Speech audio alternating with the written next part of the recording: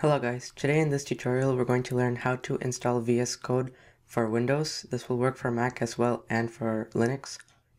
And we're going to do this for Python. And the reason we use VS Code for Python is that it's one of the best IDEs for Python. It's for one cross-platform, so you can run it on Windows, Linux, or Mac. Two, it supports a lot of programming languages, including Python. Three, it provides documentation for the Python language.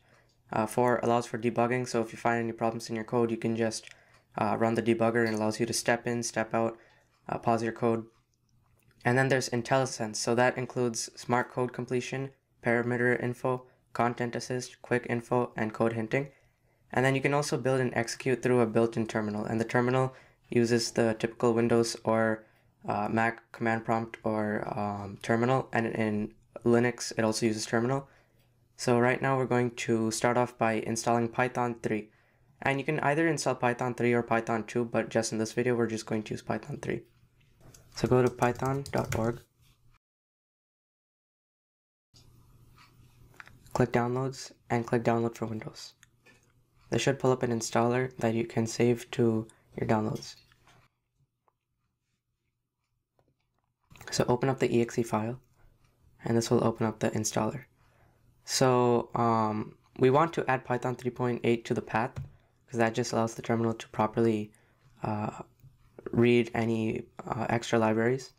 And then we want to click install now. So this will require an administrator, so you probably want an administrator password at the ready. So click yes, and it'll start installing.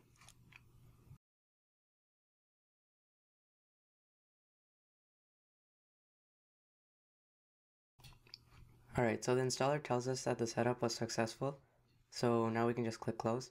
And if you are running the Mac installer, all you have to do is just keep clicking next in the installer that pulls up there, and if it asks you to confirm any sort of license agreement, just go ahead and confirm that. So now go to code.visualstudio.com, and that should get you to Microsoft's Visual Studio Code website. Now, the website will automatically tell you which version to download based on your operating system. So because I have Windows, I'm going to download the Windows Stable build. And it should start downloading in a minute. Alright, so now it's finished downloading, so let's open up the exe.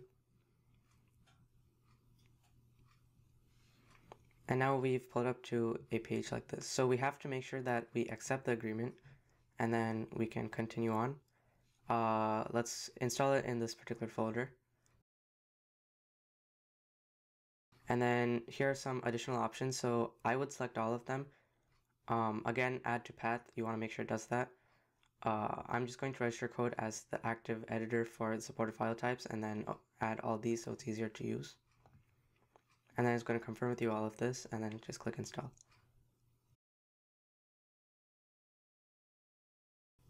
Alright, once it's finished installing, you can click finish, and it will automatically launch Visual Studio Code. For the Mac side of the installation, what you would do is when you downloaded the program, it just downloads the .app file.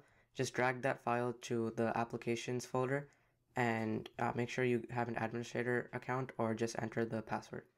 Alright, so now we're in Visual Studio Code. So to start off, let's create a new file, and we're just going to save this as test. We're going to save this as test.py. Now it should automatically detect that this is the Python file, and it tells us that the extension is recommended for the file type. Now we should install this extension because it allows us to use many of the features like IntelliSense, debugging, etc. So we click that, and now it's automatically installing this.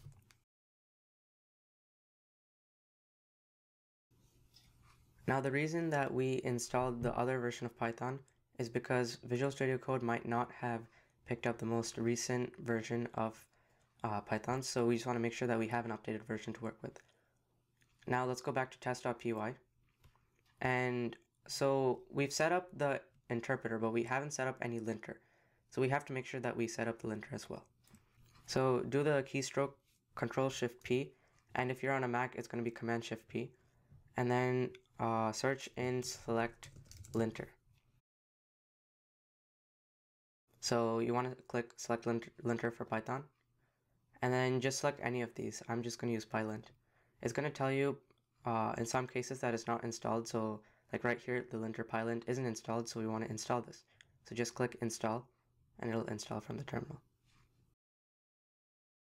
Okay, so Visual Studio Code has finished installing the linter, and the linter basically allows us to do that autocorrecting and code highlighting and all that. It's just a Python reader.